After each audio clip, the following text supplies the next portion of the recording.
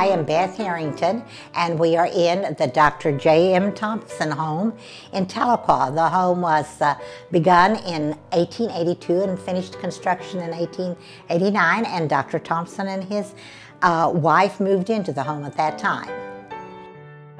Dr. Joseph M. Thompson was the son of Johnson Thompson, a Tahlequah businessman, a very affluent businessman.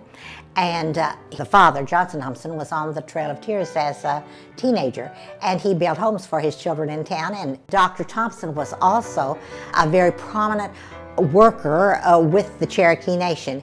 He was in charge of the medical care of the Cherokee orphanage and also their home for the elderly.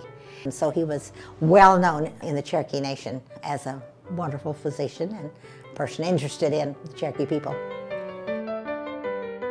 The home is wonderful in its examples of architecture and furnishings of the era, 1890s and the turn of the century, so it represents the people of that era in many ways.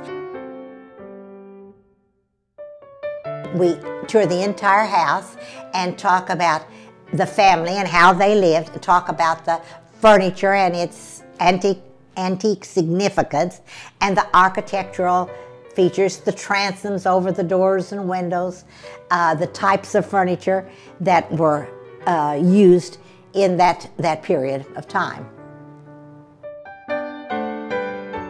I love the old-fashioned pump organ. I'm an organist, and there's an old-fashioned parlor organ that you pump and play. I love that. I love the wonderful bedroom furniture upstairs. All the things are just beautiful pieces.